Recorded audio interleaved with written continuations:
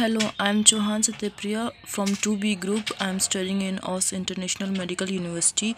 Today I'm going to talk about hip bone. In hip bone, there are two coxal bone present in both sides. These are circular in shape. Coxal bone attached with a center bone called sacrum. Under this sacrum, one bone is also present. This is coccyx. This coccyx bone is called a tailbone, which is present at the time of birth only. Coxal bone is made up of three bones, which is ilium, ischium, and pubic bone. Ilium bone is largest bone. In this bone, a special structures is present. In ilium, there is a structure present which is called ilium fossa. It is important because muscle tendon is attached with this, and in pubis there is a pubic crest present. uh, Next is pubis symphysis. It is a single cartilage bone which present between these two bones. It is very flexible. This bone is mostly flexible in females than compared to the male. This is acetobulum. It is a hollow shaped which attach through different cartilage, muscles and tendons. Uh, Obtutor foramen, it is a space in this pelvic grid. In this our blood vessels are passes. Last one important thing is this is a pubic arch.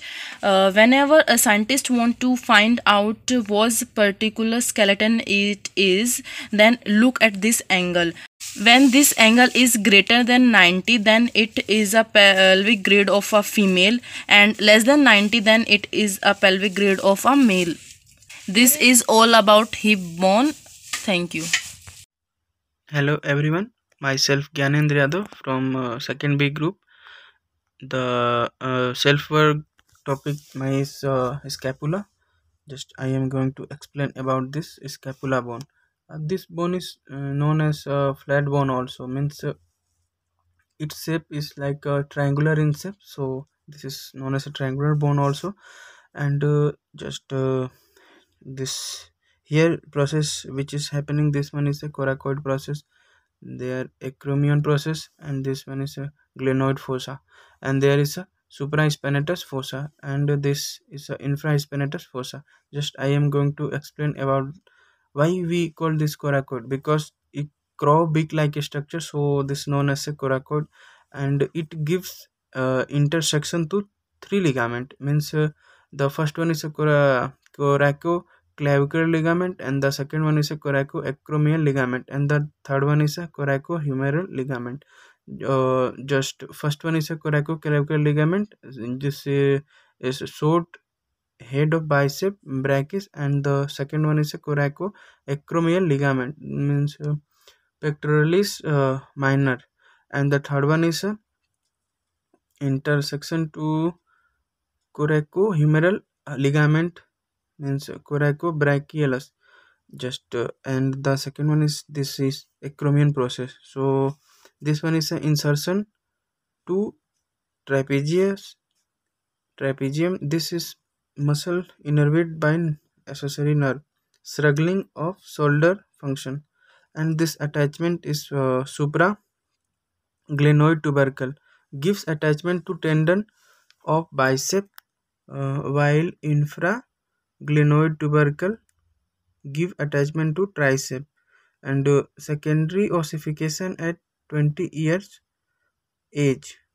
And just some I am going to explain the muscle which are attached to this is there is a first one is a deltoid, and the second one is a supraspinatus, and the third one is a infraspinatus muscle, and the fourth one is a teri minor, and the fifth one is a subscapularis, that is also known as multipinate, means and the sixth one is a teri majors. So I am going to explain about their origin, means supraspinatus origin. This that one is a middle two-third of the supraspinatus fossa of the scapula. The muscle passes as a tendon laterally beneath. of metacarpals. Above the metacarpals, proximal phalanges. This one is present. There are five in number, and then distal to these phalanges, the intermediate phalanges present, which are four in number. The intermediate phalanges are absent in thumb. Then after intermediate phalanges, uh, distal inter distal phalanges are present, which are also 5 in number. There are total 14 phalanges in our hand. The joint between phalanges is called interphalanges joint. Uh, so these are all about carpal bones, and thank you. Good morning, sir. My name is Sumit Sinha, Group 2B, first year student. Today is my topic hyoid bone. Hyoid bone, U-shaped bone that is present in the front of neck, suspended by muscles. It has three parts: body, two greater, two lesser horn. Two lesser horn contain stalo-halo ligament. In clinical anatomy, in death, fracture of hyoid bone indicate throttling or strangulation, that is blockage of airway. Assalamu alaikum. My name is Tazi Mahmud Lun. I am the student of OSH IMU, first year, group 2nd B. My topic is about sternum. Sternum is a flat bone, and this bone is divided into three parts. First, manubrium. Manubrium is connected to the body of sternum. Third, xiphoid. Let us discuss the parts in detail and how these bones articulate with the sternum. First, manubrium. It is the thickest and longest part of the sternum notch. The superior border has the jugular notch in the medial arch, and there are clavicular notches on the side for attachment of the clavicle. Body of the sternum. This is a first costal notch, a second costal notch, third costal notch, fourth costal notch, fifth costal notch, sixth costal notch, and seventh demi facet for the seventh, which has one half on the body of the sternum and one half on the xiphoid process. Thank you. Assalamu alaikum warahmatullahi wabarakatuh. My name is Akib Riaz. I am the student of OSHIMU first year group 2B. Today my topic is bones of foot. We have 26 bones in our foot, which includes tarsals, metatarsals and 14 phalanges. Tarsals are having three rows: proximal row, middle row and the distal row. Proximal row contains two bones, calcaneus bone and the talus bone. Middle row contains a single bone, navicular bone, and the distal row contains three cuneiform bones and a cuboidal bone. Calcaneus bone. Calcaneus bone is also called as the heel bone. It function of the calcaneus bone, it transmits the weight of body from talus to the ground on standing position. It is having six surfaces: medial surface, lateral surface, superior surface, inferior surface, anterior surface and the posterior surface. Anterior surface of the calcaneus bone is attached with the cuboidal bone, and the superior surface is attached with the talus bone. If someone falls from height, their most common fracture occurs to the calcaneus bone, and if there is a forcible inversion of foot, it leads to the supralateral fracture of calcaneus.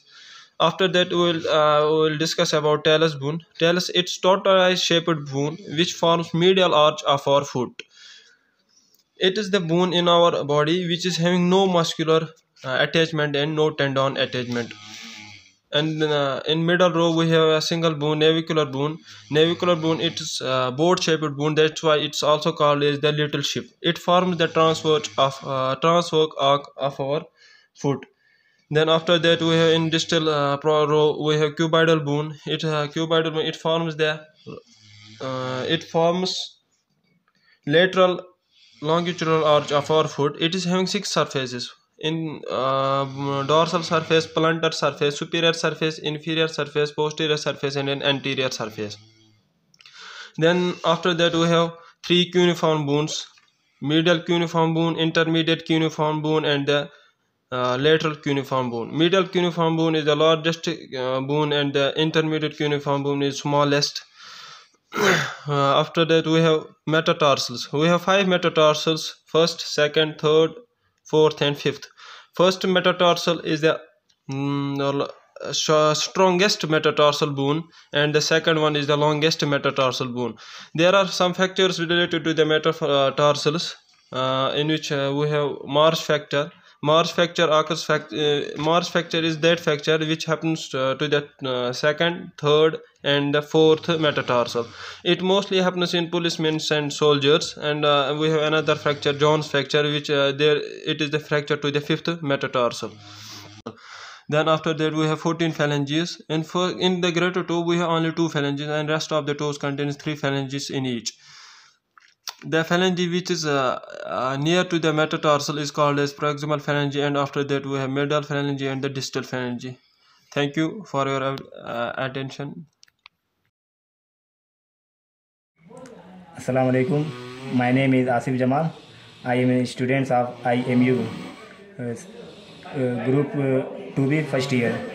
My topic is human excretory system and is presented to Dr. Muhammad Faisal sir. We first talk about the human excretory system. In humans, the excretory system consists of a pair of kidney, and kidney is metanephric in humans. One pair is urethra. That means there are two ureter. One is this and another is this. And after that we have one bladder, urinary bladder, and one urethra. And the shape of the kidney is bean shaped, and kidney is reddish brown. It is situated between the level of large thoracic and third lumbar vertebra, close to the dorsal inner wall of the abdominal cavity.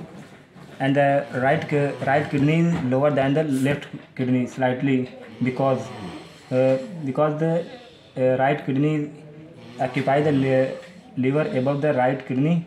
Each kidney is of adult human measures the 10 cm in length, and width of kidney is 5 to 7 cm, and its thickness is 2 to 3 cm, and its weight average 120 to 170 grams.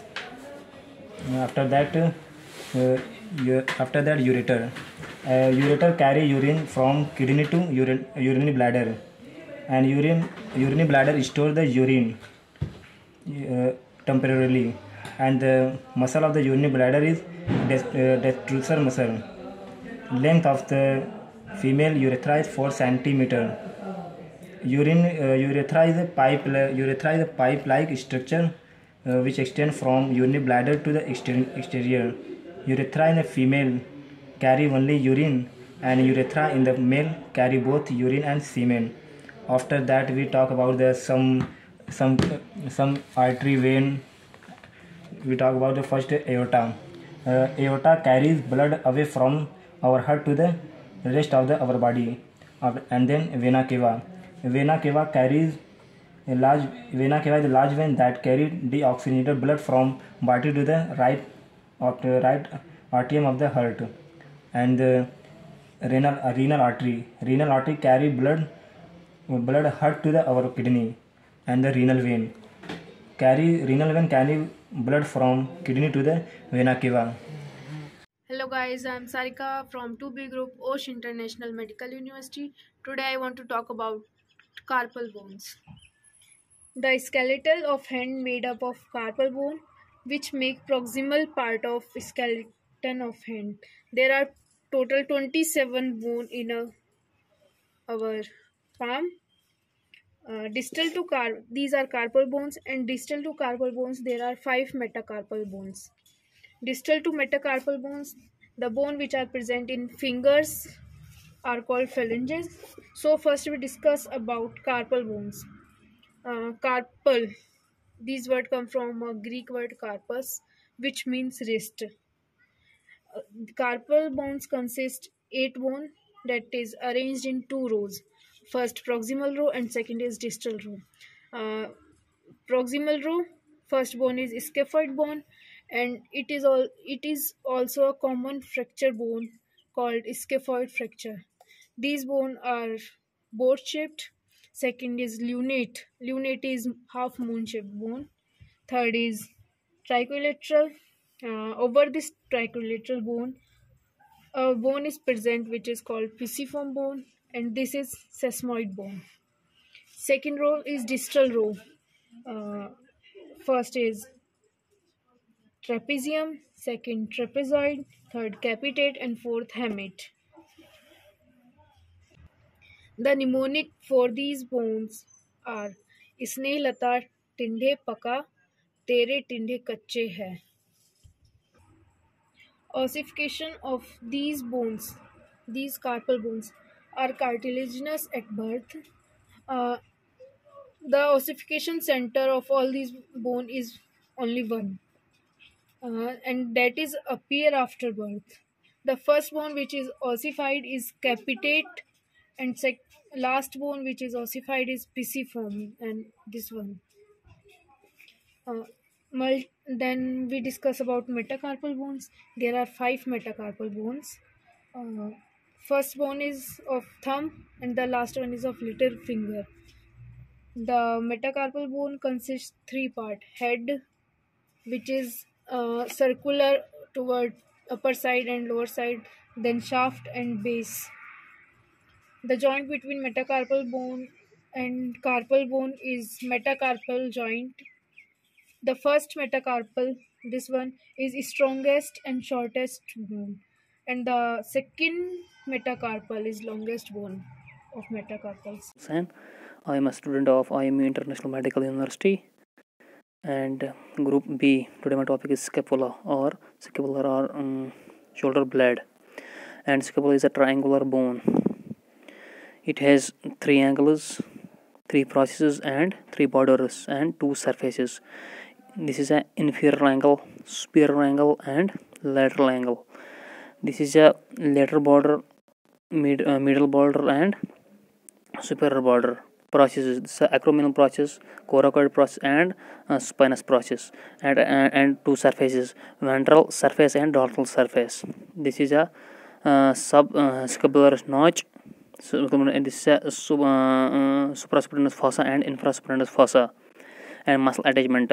About the spinous process, muscle of the supraspinatus muscle and below the spinous process in the infraspinatus muscle, and the lateral side of the scapula muscle of the teres muscles, teres minor muscles and teres major muscles, and middle side of the scapula muscle of the rhomboid muscle, rhomboid minor muscles and rhomboid major muscles. This is a glenoid cavity is attached to the greater tubercle of humerus. And in humerus and the humerus and greater tubercle of humerus is the 3 muscles: supraspinatus, infraspinatus, and teres minor, and rotator cuff muscles. Rotator cuff muscles are 4 muscles: supraspinatus, infraspinatus, teres minor, and subscapularis. Subscapularis is muscle is the foregut muscles. And thank you.